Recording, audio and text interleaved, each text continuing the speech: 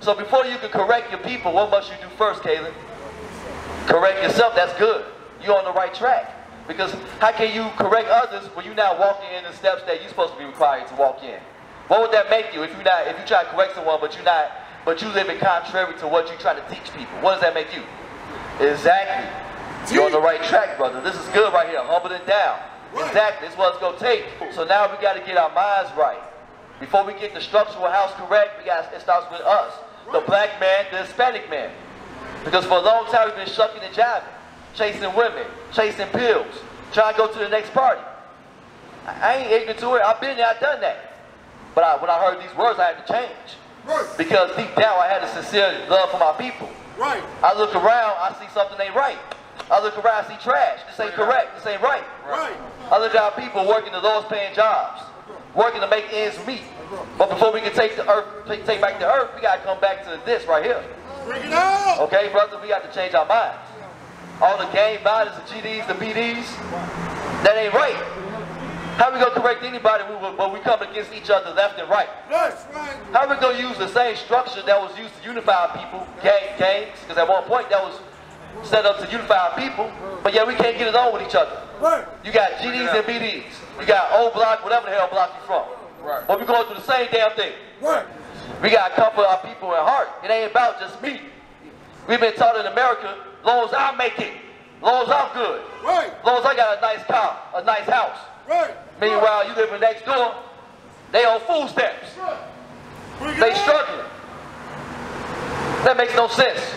Right. Since when have it been about just us only? We one nation of people, the same crabs in the same barrel, going through the same oppression. Right. Matthew chapter 5 verse 4. Come on. Blessed are they that mourn, for they shall be comforted. Read that from the top. Blessed are they that mourn, for they shall be comforted. It said, blessed are they that mourn. We are mourning people, but yet we're still blessed. Because we're God's chosen people. We are the Israelites. We got the richest history on the planet. Where is it at? It's right here. Right. If you call yourself Judah, you're American black. Benjamin, West Indian. We got the richest history on the planet. We have a whole book that's about us. That's right. Did you know that it was a book on the planet Earth that was about you, brother? You didn't know that. You probably didn't know that. Know what? That prior to now, that there's a book on this planet Earth that's about you. This Bible is your history. That's right. That's right. The same Bible that we've been taught that it's the white man's book, really it's about you. Blessed are they that mourn, for they shall be comforted. Blessed are the meek, for they shall inherit the earth. Right, but we have to be receptive. We have to submit to the words of God. Then we shall inherit the earth. Henceforth, we shall take over the earth. That's right. So, don't you want to take over the earth? Don't you want what's coming to you? Because we've been oppressed for far too long. We demand justice. That's right. Because we got to know again who this Bible is about.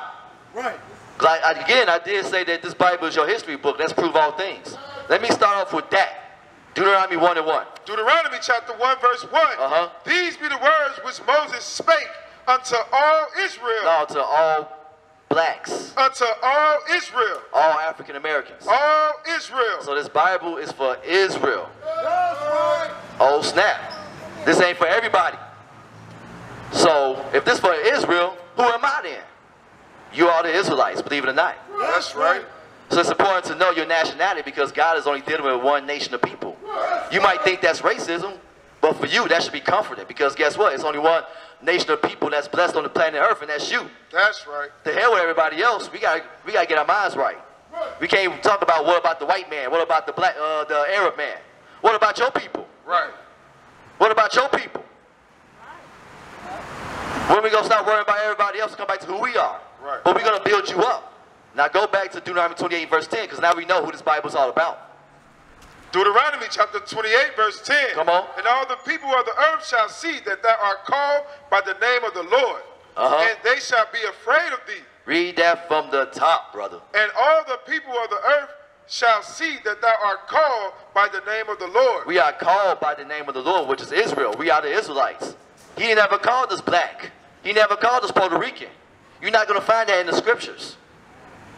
Then once we come back to who we are, then the other nation is going to be afraid. The white man is going to be afraid once we know who we are. Because once we know who we are, that's going to require us to unite together. Right. Because we can't unite being a Muslim, being a Mason, a Freemason, being an atheist. We can't unite under those things because those are ideologies that don't agree. They're contrary. We have to unite under Christ. That's why our organization is called Israel United in Christ. Because we are the Israelites and we're going to unite under the King Jesus Christ. That's right. And that's what's going to help you get your esteem back. Knowing that you have a king that's going to fight for you.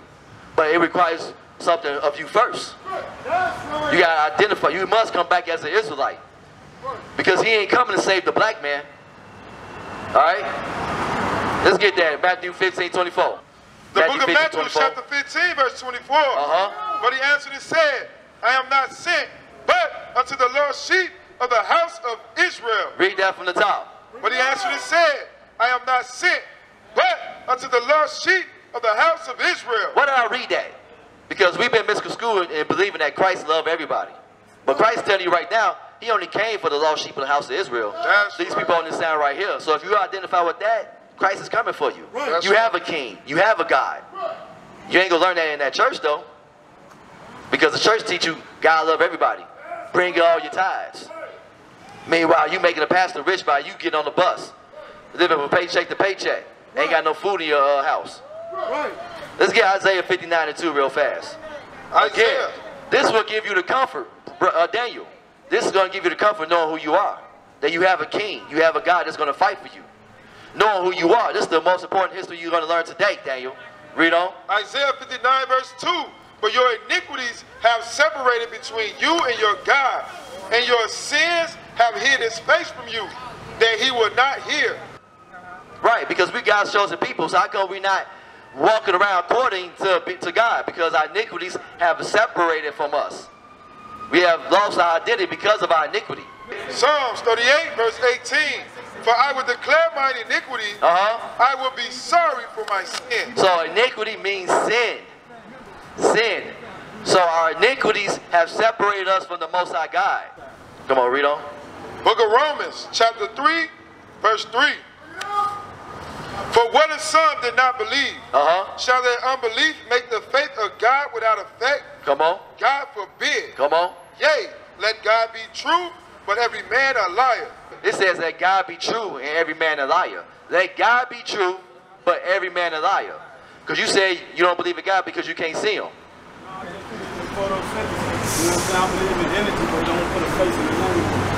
Okay, more if I was to tell you that we have the words of God right here in this book.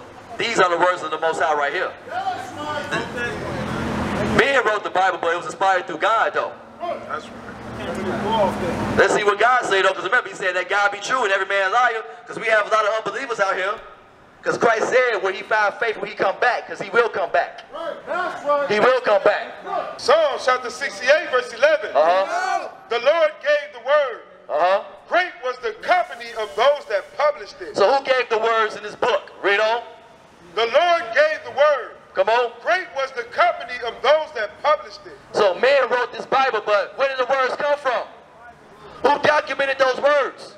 The Most High God did. Great was those who published this word. That was inspired by the Most High God. Right. You got that? Isaiah chapter 46, verse 10. Declaring the end from the beginning. And from ancient times, things that are not yet done. Read it from the verse up for me. Verse 9. Remember the former things of old. Remember the what? The former things of old. The Bible said remember the former things, right? Remember the past, right? Remember the past.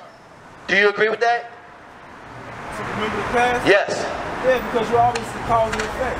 Everything got a cause to it. Every effect got a cause to it. Okay, read on. Good. So we're on the right track here. I'm trying to bring your logic back to this right here. I'm trying to gain your understanding. It's logical. I can't believe in something that I didn't see. I didn't hear.